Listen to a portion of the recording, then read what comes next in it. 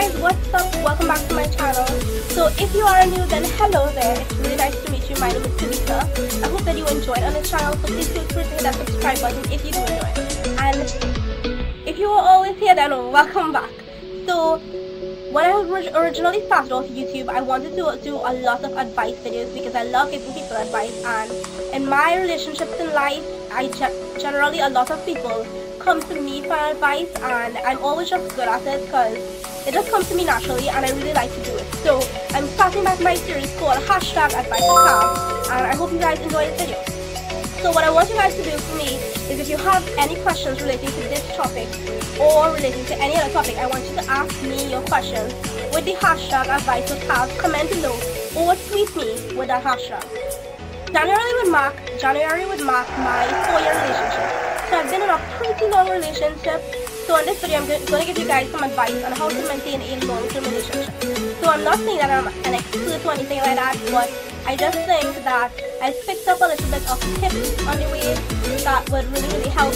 It helped me, so I think that it would help you guys. So if you want to see that, then continue. So my relationship was a little bit of a simple story. It's like really short, but it's like a very weird story, but I'm not going to get into that. If you do want to hear that though, comment below, let me know. I will do a video on that if you want that. And I was also thinking that I would do a Q&A. So if you guys have any questions for me, then comment below with the hashtag Q&A. Let's just get into the 5 tips that you need to know to maintain a long-term relationship. Number 1, compromise and sacrifice. You have to be selfless. And you cannot be a stubborn person. When you go into this relationship, it is not the attitude of your way or the highway, because that definitely will not keep you into this relationship long. So basically what you do is, for example, if your partner is not comfortable with something that you do and he or she doesn't like it, then you either like lessen down on that behavior or you don't do it at all. I'm not saying that you have to change your whole life and become a totally different person, because that person fell in love with you for who you are. So all you have to do is negotiate on different things that you guys like to do and what you don't like to do. Meet each other halfway on different situations, and you just really have to learn to compromise different things in your relationship so that things would go well. And number 2, communication. I cannot stress how important communication is in a long-term relationship. But basically, you must be able to listen to the other person, and you must be able to understand and express your feelings. Yes, I know, expressing your feelings, that's sometimes the hardest part of life for most of us, but we have to do it. Even if we aren't able to open ourselves totally, little by little, and as time, days, months, years go by, we begin to accustom and comfortable to the person, and then we would be able to express ourselves a little more easier.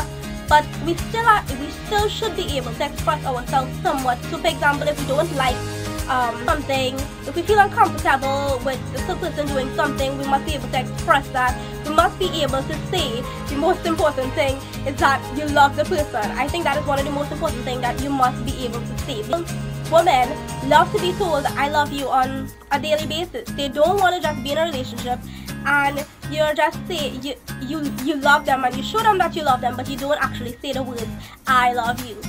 That could actually lead to insecurities, and you do not want that. Guys and girls, you must be able to listen to the other person too, and you must be able to try to understand them. Just relax and take a moment to try to understand what the other person is trying to say. Even if your brain is very crowded, just take a moment and relax. And number 3, time.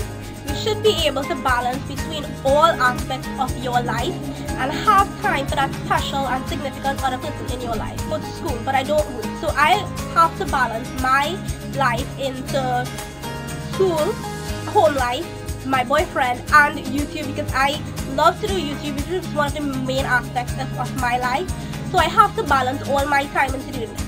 And time is something that I struggled with for a very long time. I'm still struggling with it, but thanks to my partner, who has a very understanding personality, and he actually helps me into balancing my time into doing those other things and having time for him.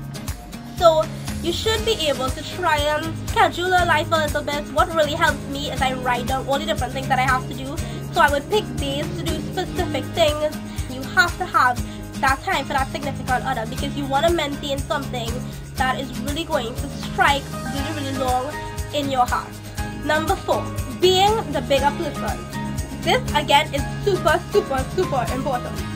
This is again something that I definitely struggle with. You have to try to be calm. You have to be the person that lessens the amount of arguments or quarrels that you would have with the significant other person.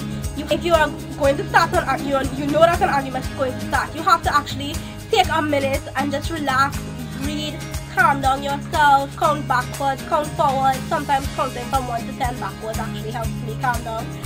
And just take that time to relax. And basically when you take that time, you actually think more clearly, and you will not say stupid things that you don't mean to say, that basically sometimes ends relationships. I know it's kind of weird, but you would say things in the heat of the moment that you are not meant to say. Sorry if I'm looking down, but I'm looking at my points. But anyway, you must also learn to maintain a good tone when speaking to someone. So if you're angry about something and you're still trying to get your point across and let the person know exactly what you're feeling, you have to try to maintain a subtle tone. For example, what I would do is, if I'm angry at something today, I would probably talk about it a few hours after when I've calmed down, or probably talk about it on the other day when I know I'm totally calm. But I would write down exactly what I have to say so I wouldn't forget anything, because you know, at the heat of the moment you remember everything. What I also like to do to help me be the bigger person is that I find something else to occupy my time.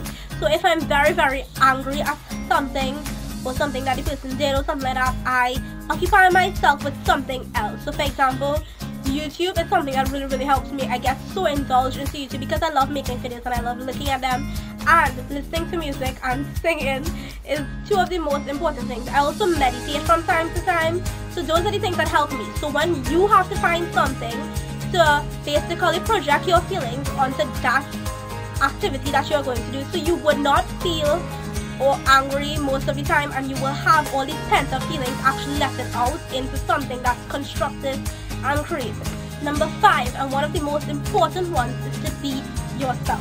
Do not put on an act and do not change yourself along the relationship, and never be easily influenced by other people. What I mean by that is, a lot of people would go through their relationships and they would be like, well, I do this and I do that, and basically it pleases my significant other. But what you need to realize is that every single relationship is different and everybody likes things differently. And also keep in mind that the person fell in love with you for who you are and not someone else. So that is one of the most important things in maintaining a long-term relationship. Thank you guys so very, very much for watching. I hope that you enjoyed this video. So don't forget to tweet me with questions for my Q&A with the hashtag Q&A, and also tweet me questions and on any advice tips that you need with the hashtag advice. So see you in my next video. Bye.